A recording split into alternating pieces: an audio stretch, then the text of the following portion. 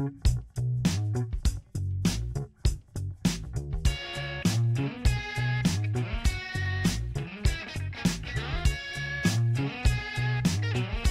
guessed it, folks. It's time for another Gracious Guest Show.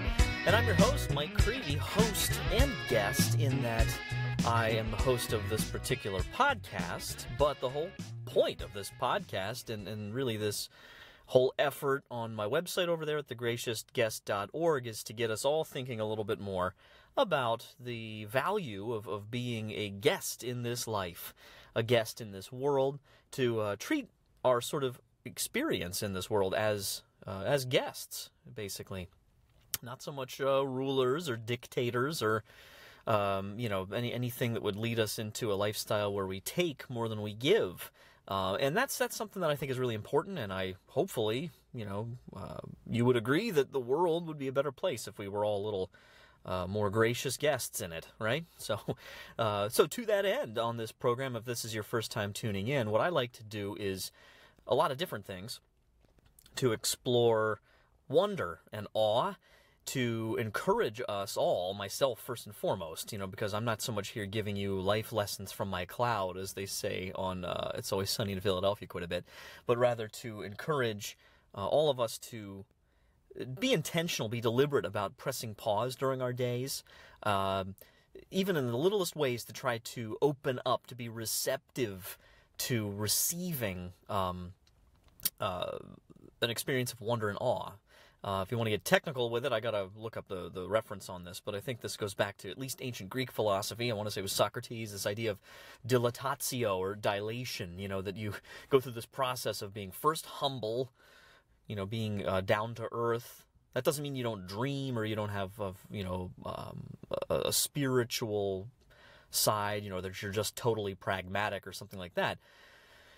You're humble in that you admit the truth of yourself, in relation to the world around you, others around you, God, the divine, however you understand that. That your first point is to recognize that you are not God. Okay? Newsflash, if you're listening to this, you are not God. God hears, I believe, everything, and I'm sure he hears all my podcasts, but, if you're tuning into this and you're a human being, you are not God.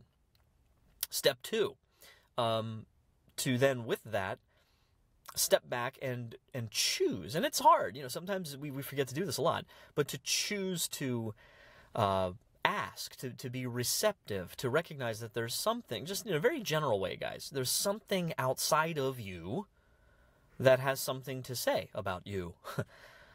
And I'm not talking about like peer pressure and all that kind of thing, or, the bad things, or the things that make us break down and not have any confidence. None of that. No, the good from which we all spring. So that's kind of what this is all about. The idea that there's, far from highfalutin philosophy and stuff, this is very practical, because this has to do with everyday life. So what do I do on this show? I attempt to explore things that can give us a little glimmer of that.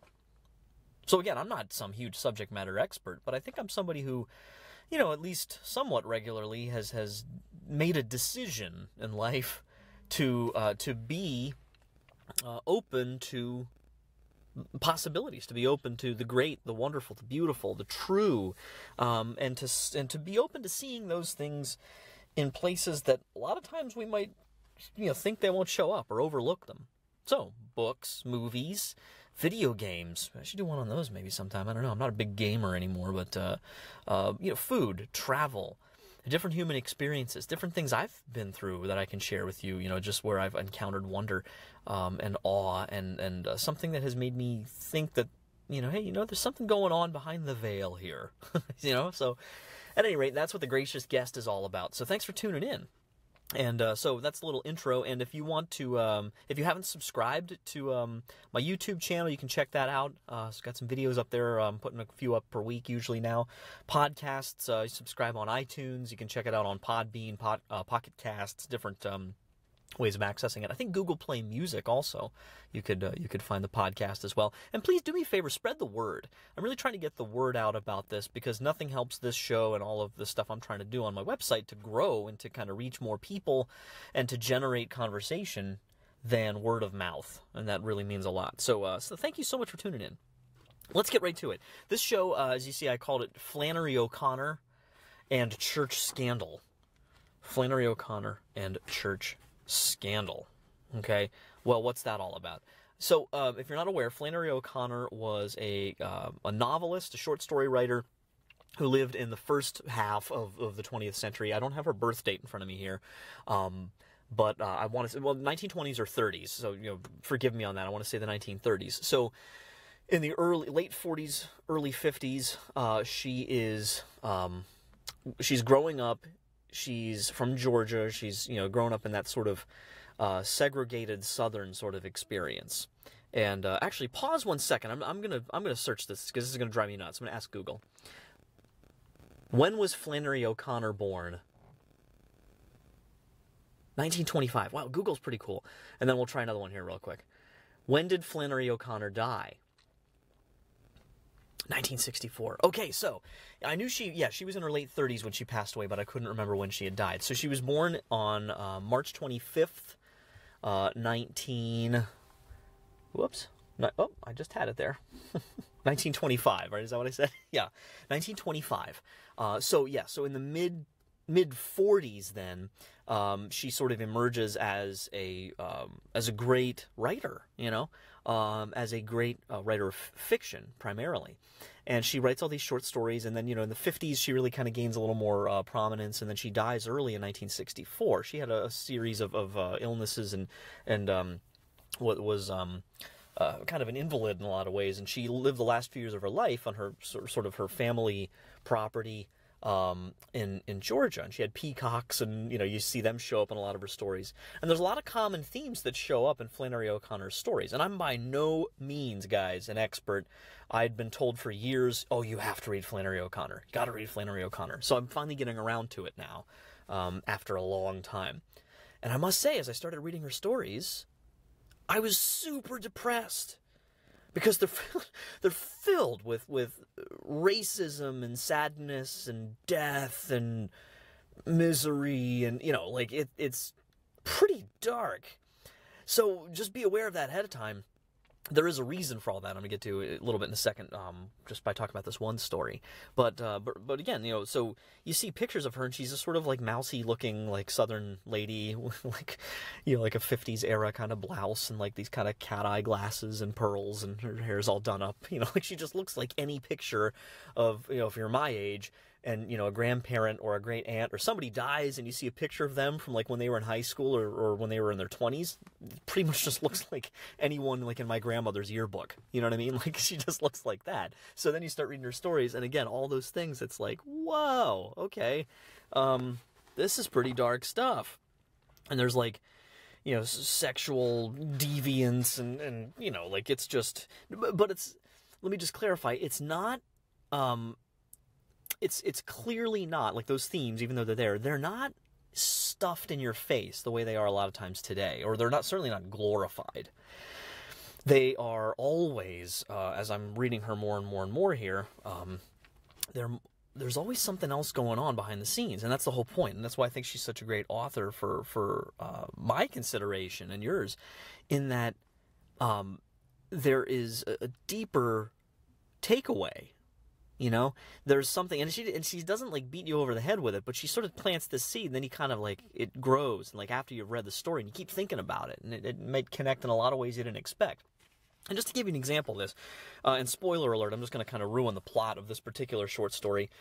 This is, I recommend you get this from, you get the publisher here, wow, Farrar, F-A-R-R-A-R, Farrar, Straus and Giroux, New York. You can find this on Amazon or anything. It's a one-volume called The Complete Stories, Flannery O'Connor, and it's got all of her short stories.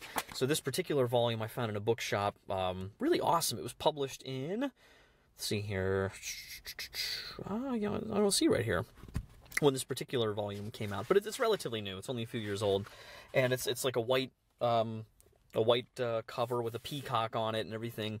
And I'll put this in the show notes so you can access it later. But it's all of her short stories, and they're arranged in chronological order, as I understand it. And the introduction was very helpful in laying all this out and kind of setting you up for it. But this particular story I want to talk about is called Good Country People. It was first published in Harper's Bazaar, volume 89, in June of 1955. And it's also the ninth story in a famous collection for short stories called A Good Man is Hard to Find. That story, A Good Man is Hard to Find, of that title is a very sort of shocking story as well, and it's one of her more famous ones, as I understand it. But this story, Good Country People, I just want to focus on this for a second. It's, to set this up, essentially you have this lady, Mrs. Freeman, and she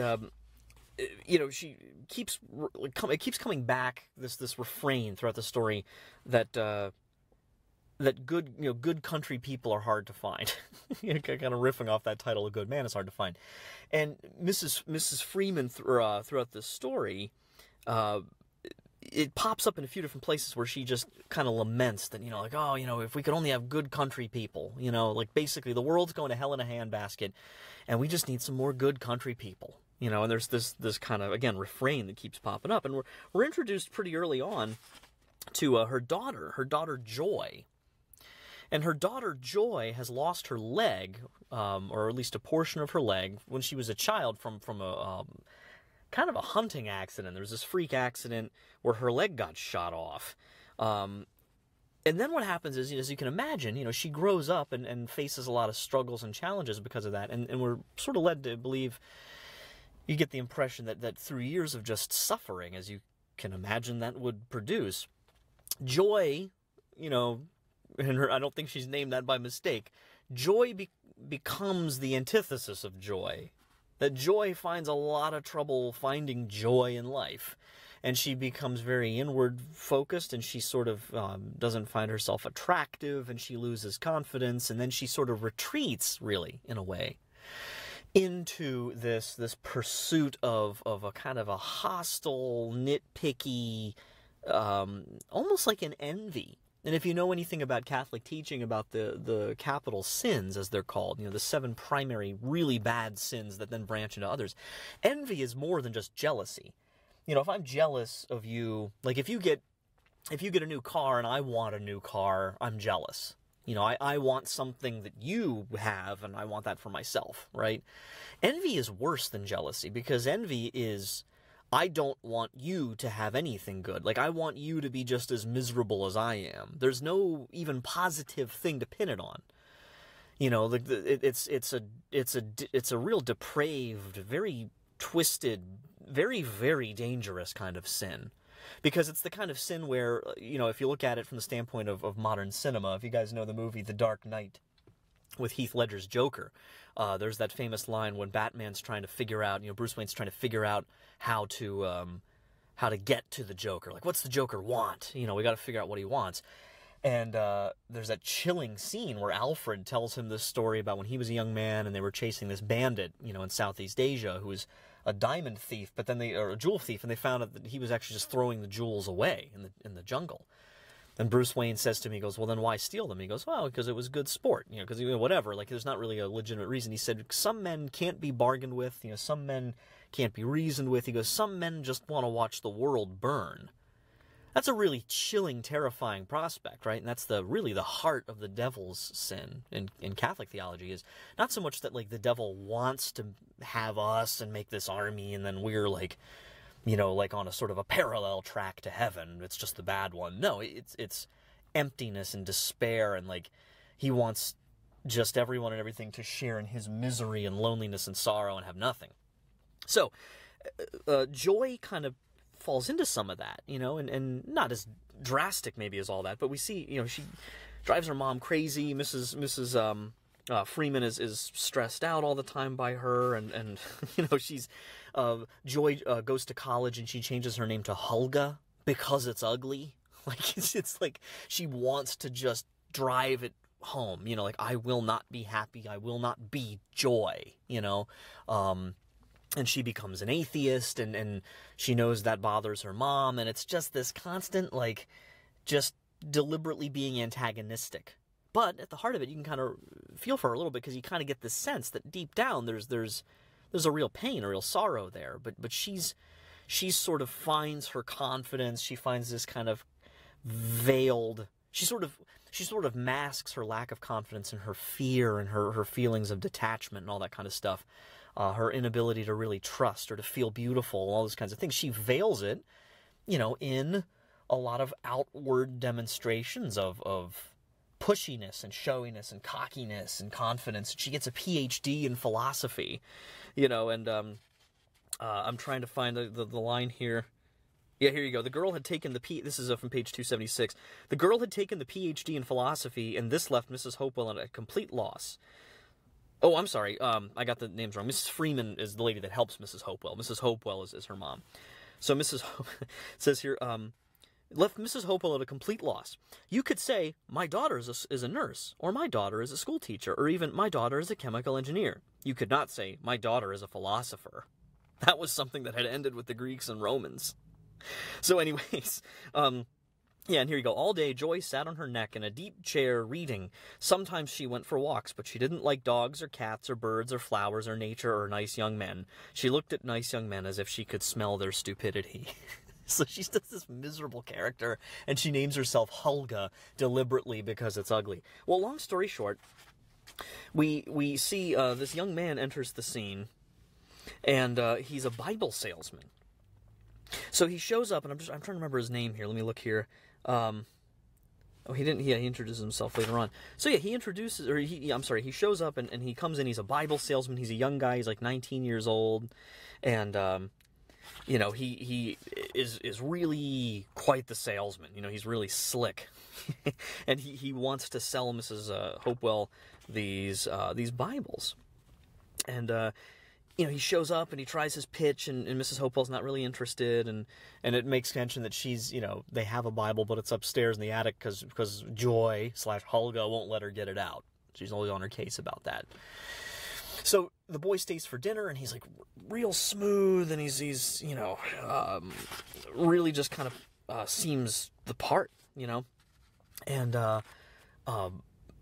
he basically, Mrs. Hopewell's nervous about him meeting her daughter because her daughter's this raving atheist and all this kind of thing. So at the end of the night, he doesn't sell any Bibles, but she says he can come back, to dinner, and he's a good country boy, right? He's, thank God, here's a good country boy. And to make a long story short, he goes out and they see him talking to Hulga, to Joy. Like, she walks into the gate, and Mrs. Hopewell and some other people in the house are confused, like, oh my gosh, what are they talking about? Well, as we find out, they actually kind of hit it off a little bit, and Hulga gets it in her mind.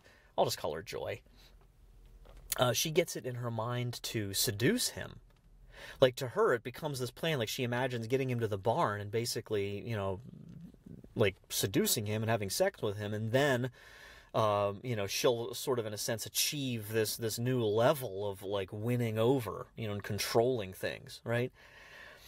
Well, she actually finds herself, like, they meet up and they get to the barn and things start kind of going in that direction, but she actually starts kind of responding to him in a way she didn't expect to. And I'm not going to it doesn't get super graphic here, okay, so don't worry.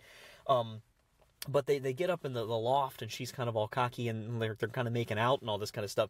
And then he keeps wanting to see her leg, and he seems to express this interest. And there's this amazing scene where basically what transpires is she finds herself coming to sort of trust him and be willing to be vulnerable a little bit with him, and lets him take her leg off, where it connects. And she's sort of, got this vulnerable moment that she didn't expect to have. Like, she thought she was in the driver's seat, and then lo and behold, the boy turns out to not be quite the country boy that they thought. He gets out, he has a flask, and he's got some alcohol, and then it turns out that the Bibles are hollowed out, and inside them are he's got, condoms, and he's got, like, other stuff, that it's like this big twist, and you're like, whoa. And he turns out to be quite the devious little hypocrite. And she's like shocked and upset. And it turns out that he's been using her this whole time, that this was never, like, he doesn't believe a word. And, like, he knows the Bible back and front, but he doesn't believe any of it. He's a complete hypocrite. And then he steals her leg, and he runs away and leaves her in the loft of the barn. And then meanwhile, her mom's like, oh, I wonder whatever happened to that good country boy. So you got to read this story. Again, Good Country People, Flannery O'Connor. And, I won't belabor this, but I want to close with just a little connection here. Two things that really jumped out at me after reading this story is, number one, a hypocrite. People love to throw that word around. A hypocrite is not someone who is, well, for example, like me. I'll use myself as an example. Just to be honest, I am not a hypocrite because I teach all about the Catholic faith and I'm a believer and I teach all these things about Jesus, but then struggle with them myself a lot of times.